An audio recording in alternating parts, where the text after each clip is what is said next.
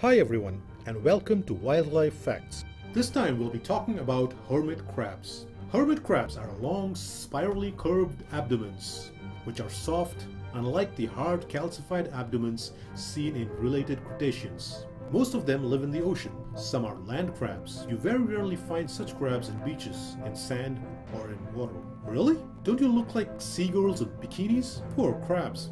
As the hermit crab grows in size, it might find a larger shell and abandon the previous one. This habit of living in a second-hand shell gives rise to the popular name hermit crab, by analogy to a hermit who lives alone. Several hermit crab species, both terrestrial and marine, use vacancy chains to find new shells. Hermit crab species range in size and shape. From species with a carapace only a few millimeters long, they can live for about 70 years and can approach the size of dual-stalk control.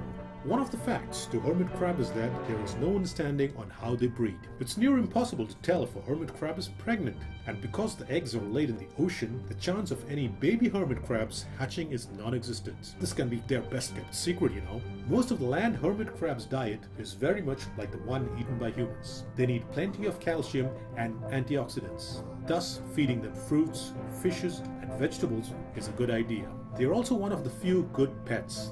If you already have one pet crab and planning for another one, make sure the second one is of the same length and size. If not, then there are chances of having some issues. And they like company, so it is better to have two or more crabs. If you own one, you should take care like your girlfriend, because they can't live in improper care, you know. They like bathing in salt water, which makes them Caribbean in nature. Hermit crabs' pre-made foods are easily available in the market. You can use it if you want. So that's all for today. Stay tuned for further episodes and do subscribe.